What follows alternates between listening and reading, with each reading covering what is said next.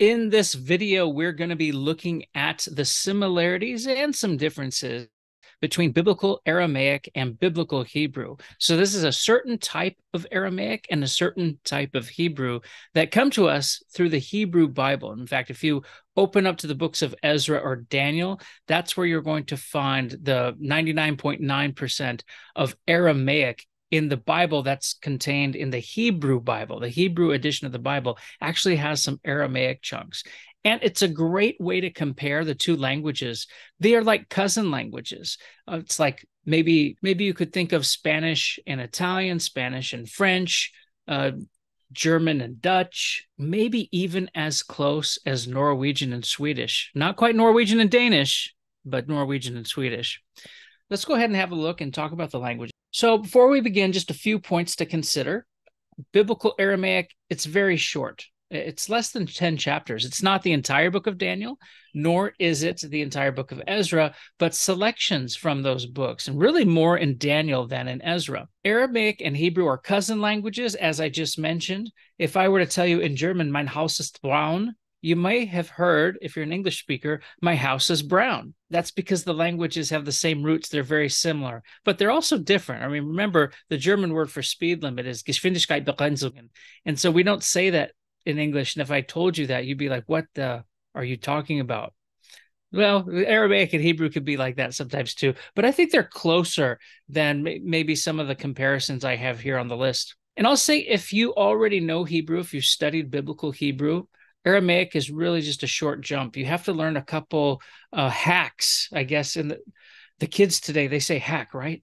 Yeah, it's cool. It's hip.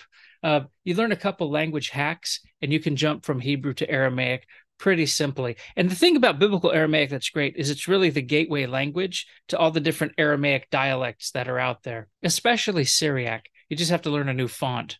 But once you learn that, I mean, it's basically the same principles. So let's go ahead and compare a couple verses. We'll start with Daniel 2:7. And it reads in English, they answered the second time and said, let the king tell his servants the dream, and we will declare the interpretation. And so in Aramaic, that reads, Anoten yanut v'omrin, malka chelma yemar la'avdochi ufishra tehachawa. Now, in Hebrew, we don't have that Hebrew in the book of Daniel, but we can approximate it, basically, based on all the words we know from biblical Hebrew. So we'd say something like, Ano shenit v'omrin hamelek et hachalom yomar la'avadav v'hapitron nechave. So if you look closely here, you can see, and I've kind of color-coded some of the specific differences. I'm only going to do that with this verse. But the first word is basically the same. The verb just takes different vowels in its conjugation. The verb is ani or anaya, which in Hebrew is ana, third hey verb, to answer. Tinyanut versus shenit. So you have then versus shen. Pretty similar, very similar here. Omrin versus omrim. So two things happening in this verse. We have the different vowels, all long A in Aramaic for the participle, versus a holam, O in Hebrew, omrin and omrim. You'll notice the final consonant's different too. In Aramaic, you're going to see a nun. In Hebrew, you'll see a mim, n versus m. Now looking at the next word, king, malka versus hamelek.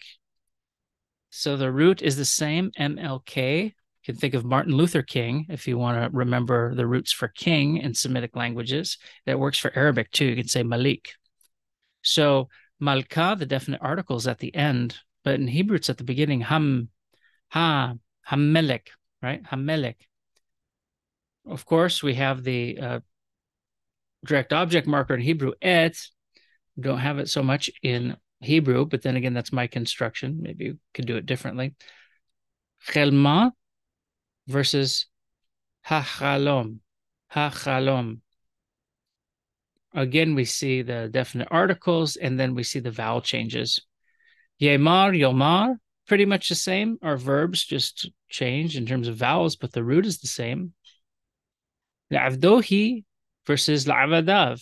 So the root is avad for a servant, and here it's plural servants. So avadim versus avadin, um, the noon being the Aramaic, and of course the mem being the Hebrew. That's not present here because we have the 3ms ending. And if you look at the 3ms ending in Aramaic, ohi versus this final vav. Now in Aramaic, fishra for the interpretation versus apitron in Hebrew. Usually we see the shin in Hebrew and the tav in Aramaic. And here it's the opposite, which is really weird. I took this word from the Hebrew from the book of Genesis. So if you're reading the Joseph story in Genesis, it has dream interpretation, right? And so the word for interpretation there is the same. It's in the same context, which is why I chose this word. Okay, just to show kind of what how things are same and different. And honestly, the Hebrew version looks more Aramaic than the biblical Aramaic version to me. So there's probably something to that. And then finally, the last word in Aramaic, nehachawe versus nechawe. It's actually the same verb, but in Aramaic, it's in the C stem or the causative stem, or what would be a hafel, or the, in Hebrew, that would be a hifel, but the Hebrew here is PL. If you look below, it's PL, and that's the D stem, or the doppelstam, or the doubled stem. Now let's go ahead and just look at a comparative chart between the two. And we can take, words from both languages that exist in both texts and just see how some of the shifts happen. We have the biblical Aramaic, for wood or beam, and ayetz in biblical Hebrew. So again, it's the ayin that's pretty much present there. And what probably happened with the biblical Aramaic, it would have been ayin instead of ayin sade, as it is here in Hebrew. But that's kind of weird, a double ayin word. So one probably ellipticized, if I can say that, not ellipticized, but ellipticized. The word gold in biblical Aramaic is dahav, and in biblical Hebrew, it's zahav. So dahav versus zahav. That shift going on is a D versus a Z. What could be behind that? Well, there is a letter. I mean, in English, it's not a letter per se. We use the TH to make this sound, but there's the sound the. So dhahab for gold. That sounds kind of Arabic, doesn't it? And you can see how it would move one way in biblical Aramaic and another way in Hebrew, D versus Z. Earth, ara'ah, and earth in biblical Hebrew, eretz. Now, this is again the same, except there's that final shift that you see between an ayin and a salde. If you speak Arabic and you're listening, you may know this from ard, which is the ba sound for the salde. Now, when we talk about a sign in biblical Aramaic, we'll refer to it as an oath. And when we say it in biblical Hebrew, we'll say oath, oath. So the long A, Canaanite shifts to an O. Of course, long A's don't really happen as long A's anymore. They kind of just happen as, I don't know, common A's. They work across the A spectrum. So ot, they would say probably, instead of ot. If you can hear the difference, props to you. Good, tov, versus biblical Hebrew tov. Tov me'od, mazel tov, all these things, right? Biblical Aramaic is the same word. It's just tov with an A.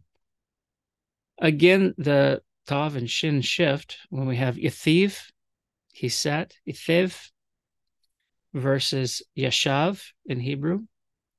For silver or money, we have ksaf or kesef.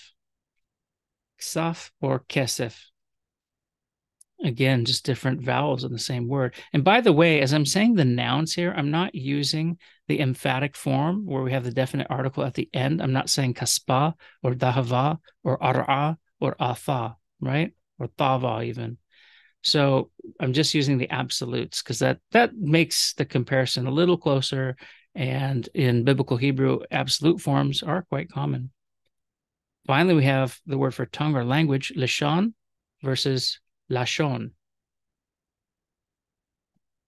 Now, you can probably get the hang of it after a while, right? You just kind of need time for your eyes to adjust. This is really a matter of shifting, adjusting. These are the hacks that help make biblical Aramaic accessible if you already know biblical Hebrew. So let's look at one last verse. I'm going to go word by word just to look at the differences. Here in English, it says, Artaxerxes. Well, that's not what the English says. Never mind. The English says Artaxerxes. Artaxerxes, king of kings, to Ezra the priest, the scribe of the law of the God of heaven, and so forth. And now, so this is Ezra 7 too. But the Aramaic reads, Artaxerxes melech melekaya, Ezra kahna, Safar datha di elah shmeya, Gamir uchenet. Now we can basically render the same in Hebrew. There's only a couple words taken at the end from other portions of the scripture. And your modern Hebrew might be a tiny bit different than this, but, it's intelligible. So again, Artaxerxes melech melachim, le'ezra hakohen hasofer, b'torat Elohei hashemayim, v'hala'a, v'ata. Now, if we just kind of go by, word by word, the first two words, Artaxerxes is a name, and then melech, king, in the absolute form, pretty much the same. Our plural forms are different. The king of kings, so melech melachaya versus melech melachim. To Ezra, Ezra is the same. Kahana versus hakohen. Again, that definite article movement. Safar versus hasofer. So safar is your Aramaic participle form versus the Hebrew participle. Again, see that shift, that long A to an O? It's present. Datha, and I put the preposition bet here for Torah, but datha versus Torah, right? So datha or Torah, and here I put in the construct form Torat to take care of the next word in Aramaic, which is the. Not going to use it in Hebrew. You could say shel in modern Hebrew, in some forms of biblical, but the more common is batorat. And in fact, if you look a couple of verses earlier in Ezra, that's exactly what you see. He's described as hasofer machir batorat, right? And so batorat Moshe in the Torah of Moses. So the forms are, the forms are pretty much, this is pretty much how the forms would play out scripturally. And so this datha, this is biblical Aramaic, but it's actually a Persian word. This is the Persian word for law. And, those students of scripture know that Torah as law, that's how it's taken, but it also means instruction, right? And what's really cool is by the time you get to, like, spoken Hebrew today, if I want to refer to someone's religion, I'll call it hadat. So the Aramaic datha, which is actually Persian, is used in the rabbinic and later modern period to refer to one's religion, tradition, the adat. So it's pretty cool how that's all evolved to be as it is. But, the idea conveyed in the book of Ezra, at least, is something like the Torah is equivalent to the datha. Now, of course, the next word is the same, Elah for God versus Elohei, which is just the construct form of Elohim. Shmeya versus Hashemayim, the heaven. Gamir is here means and so forth. It means something like, and it continues to the end. Kind of think of it that way. The root means to end. You actually know it from, Hebrew too. Gamalnu, are we done? Right? Gamal. But in the Bible, you're probably going to see something in biblical Hebrew. You're probably going to see something like v'hala. And this word just means and so on, or further, and beyond it, right? Modern Hebrew, you might do something like, v'chen or v'chen hala, something like that. Modern speakers of Hebrew, you can chime in and render this. And anyone listening who does Arabic, how similar is it to what you know, or what you would say? Now, our last word is uchenet in Aramaic. In Hebrew is va'ata. So they're spelled the same if you look close enough. Now, Aramaic has a kaf at the beginning, which looks to have been affixed to the word after time, but it probably meant and now, and like now, as and as now. So this ka is as or like. as now. And if you look at enet versus ata, you can see the nun in the little dagesh in that T, in the tav there. So same words again.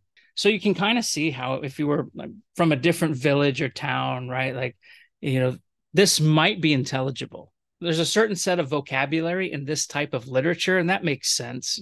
This is epistolary literature. It's correspondence literature.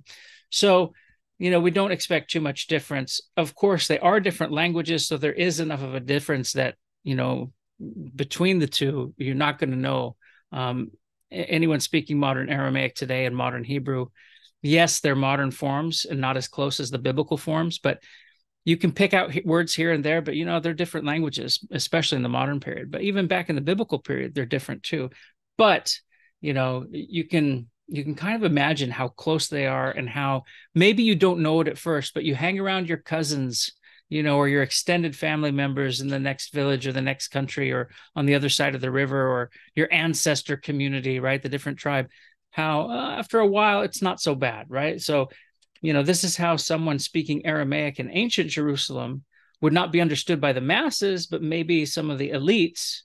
It's one of the reasons why it's such an easy shift over time. So that's biblical Aramaic and biblical Hebrew.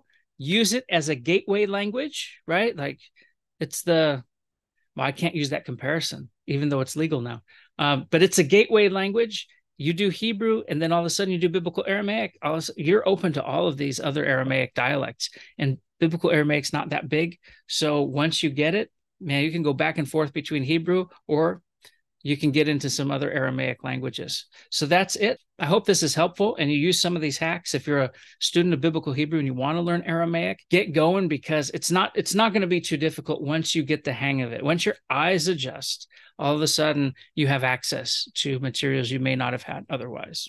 So lahitraot, pushum bashlama, pushum bashlomo. And let me know if this was helpful or there's any other items you think I may have missed that would be helpful in this conversation. Go ahead and post it for us.